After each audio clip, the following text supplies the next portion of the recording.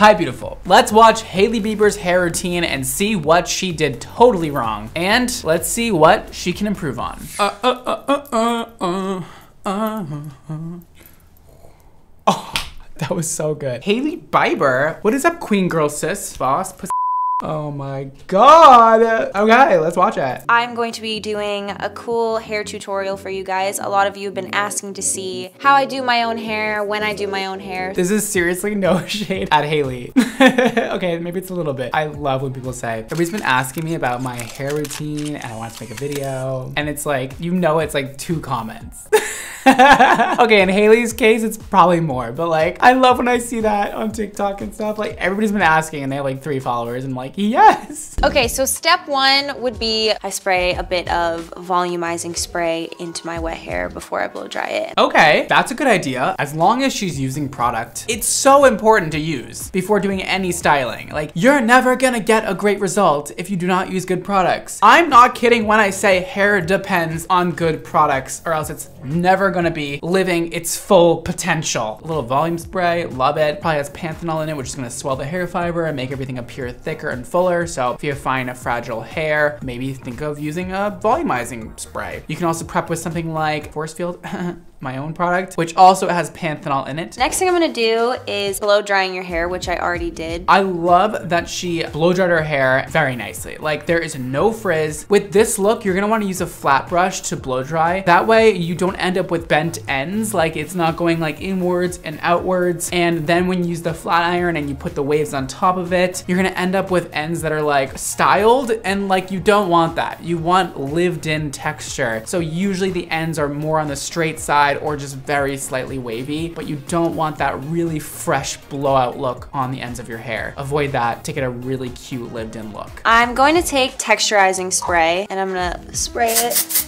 in my hair all over. Texturizing spray is great to start off with. It adds some hold in there, and a lot of the times it's very heat activated. So when you put that wave in there, you're gonna see it's gonna look nice and crisp. She's probably gonna shake it out and get rid of that cast it's gonna leave, and it's gonna give a really great texture overall. So I love that. I'm going to clip my hair up like this.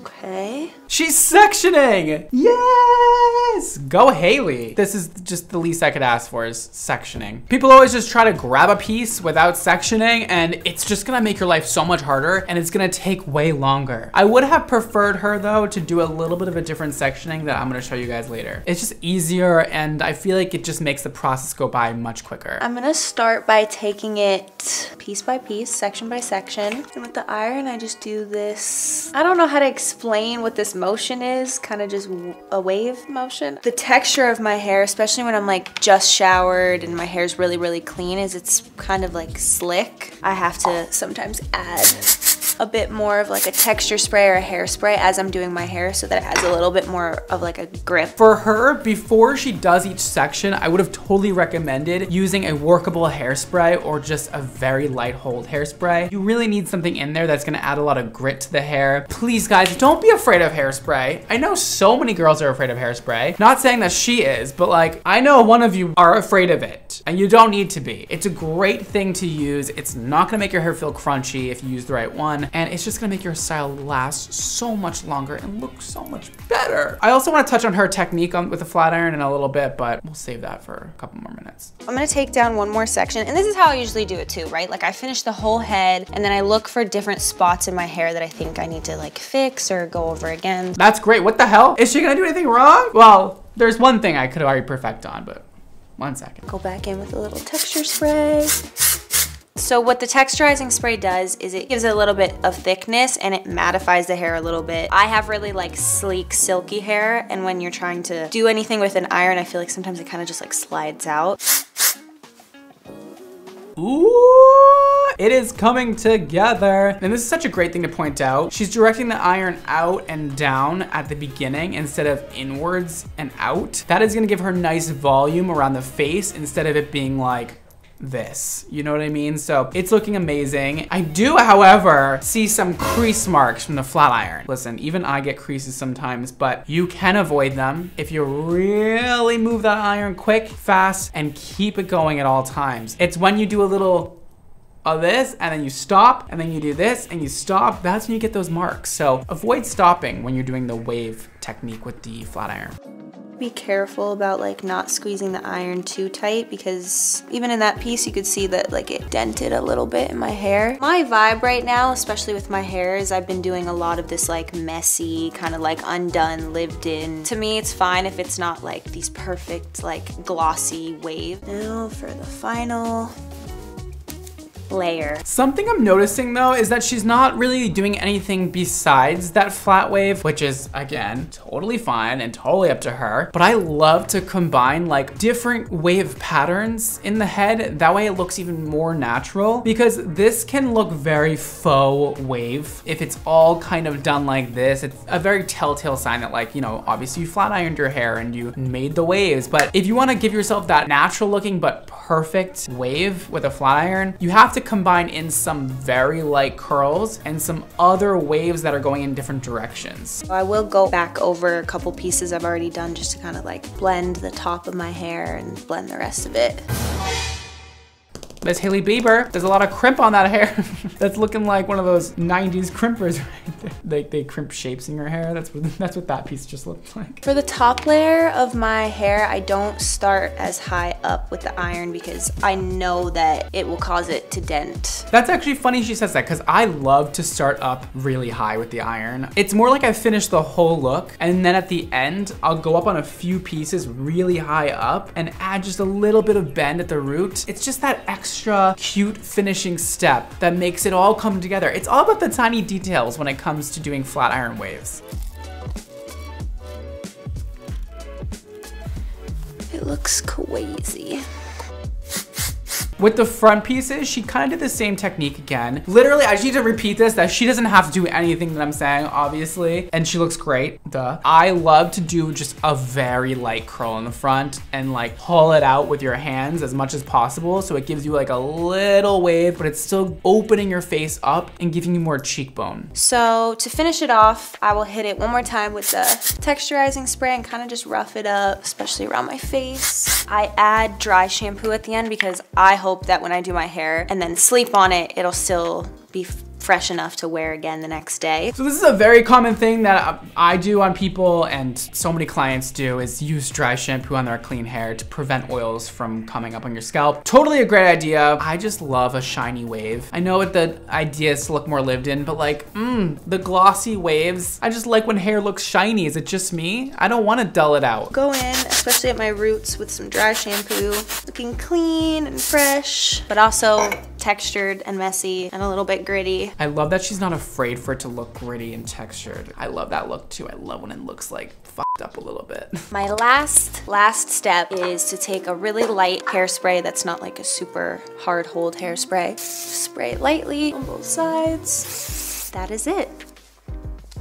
Yes, we used a hairspray. The only thing she didn't use that I think Hailey would love is like a wax or a balm. I usually use my BDSM balm, and that just adds like the perfect amount of texture, but it's also hydrating for the ends at the same time. I like put a little bit in my palm, go like this and kind of scrunch it in, and oh my god, it just like gives you that piecey, like slept in texture. It's just hot. Or she could also use a sea salt spray on top of that. That's also a great idea. Just right on the top, again, scrunch it in, and that'll give you even more of that real lived in, easygoing surfer girl vibe. But I'm actually gonna show you guys right now how you actually do all this, and show you what I would have done differently on Miss Manny Quinn. Where are you, Miss Manny Quinn? She's been in a good mood lately, I will say. And Hailey, I would give you a solid 8.5 out of 10 for that one. That was dope. That was really good. A lot of people cannot do that, and you look fabulous. Oh, hi, Miss Manny Quinn. So obviously I already prepped her hair with some Recalibrate Balm Repair Leave-In Cream, because who doesn't want healthier hair from the inside out and your hair to look shiny as fucking beautiful? And yes, this is my brand new product and I'm obsessed with it. And then I put in some force field heat shield to protect our hair against heat damage. Very important. And now we are ready to do a little waving. Now, I told you guys before that I like to section a little bit differently than Miss Hailey Biebers. And what we're gonna do is a little halo, halo. You know I love it. Just a circle in the middle of the hair. It doesn't need to be perfect, except I always end up trying to make it perfect. Clip the clip low because you don't want clip marks up here. All right, so that's a halo section, boom, bang, boom. I just think it's easier like this. I don't know. Now let me show you how to do the wave maybe a little teensy bit better than Hailey. I'm gonna say it a little bit better. I'm gonna start all the way in the back because you wanna get that most annoying piece done first. And that is always the very back piece that you can't see. Let's take the iron. We're gonna turn it down halfway first and then back up halfway. It's just this movement, just this rocking movement as you go. And we're not gonna let the iron sit in place at all. I'm not using the highest heats, that way the waves aren't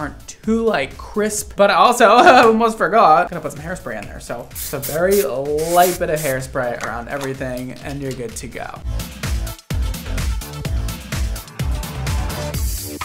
Honestly, on camera, it looks a lot more harsh than in real life. There actually isn't any creasing in the hair. You can see it's a wave. Maybe that's what happened to Hailey, but there's no like actual creases, like folds in the hair. It's okay if you have these sort of bumps because that's what we're looking for. Now, next to that wave, I'm gonna do a curl because I don't want everything to be perfectly waved. So I'm gonna take the iron like this and turn it halfway like that. So instead of doing a horizontal wave, we're doing a vertical one. And now I'm gonna do the same technique, but I'm gonna hold the iron more at a vertical rather than a horizontal. And that is what we get, a wave that doesn't completely match the one beside it. Because if you do match the one beside it, everything's gonna kind of clump together and not look great. Beside that one, I'm gonna do another horizontal one, and we're gonna keep that iron moving. The faster you can go with this iron, the better. Now on this side, let's add a little curl, shall we? So I'm gonna turn the iron halfway and follow it down the hair. And then after, I'm gonna really pull on that hair and let that curl release. And now we have a curl in there. I know you're thinking like, why would you do all that? But I swear it's gonna come together, okay? And I might take this piece and add a little bit of a crimp up here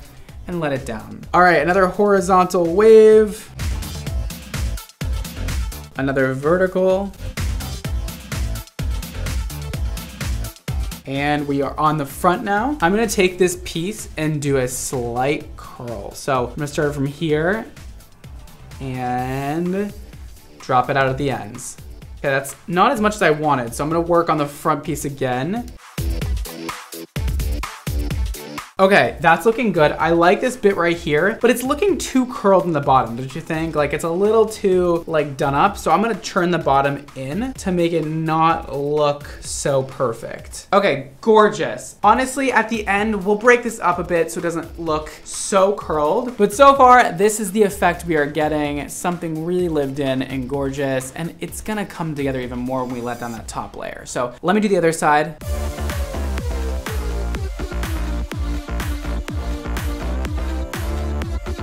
We are done with the perimeter. Let's let down the rest of the hair. And I'm just gonna work through this hair just like this and get some waves in there. We're gonna do the same technique over and over again. And I also wanna show you one other trick I like to use. I basically do a curl and then I reverse the curl on the ends. And it gives you a curl that's kind of like confused. It's like going one way and then it's going the other way. So it just gives you a beautiful wavy effect, and you can even iron the bottom a little bit, and it's giving you more of like an S wave rather than a wave that goes horizontally.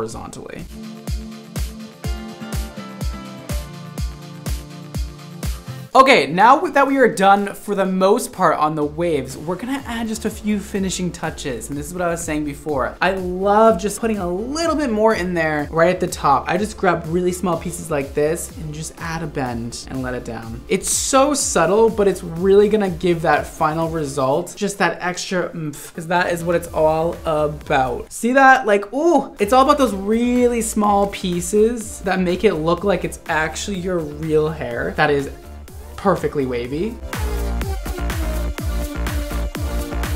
To me, that looks gorgeous and perfect. To you, I don't know. Let's do the other side now. All right, time for the finishing touches. Let's add some BDSM, Slick and Define Balm, obviously, because I literally can't live without it. I'll put it on my hands like this and do a little scrunch-a-poo at the bottom. Oh, see how that just makes the waves come alive? Wow. Hot. And a little bit of sea salt spray. I like to just hold the hair up and spray it on there. And I always do this sort of like tangling motion. And everybody's always like, what are you doing? And I'm like, I am just trying to knot up the hair so it doesn't look so perfect. Let's top it off with some hairspray. Gorgeous. And here we are. This is the finished look. Super lived in, so pretty. She looks gorgeous. We look like we could be best friends because you have great hair. We are best friends, I mean.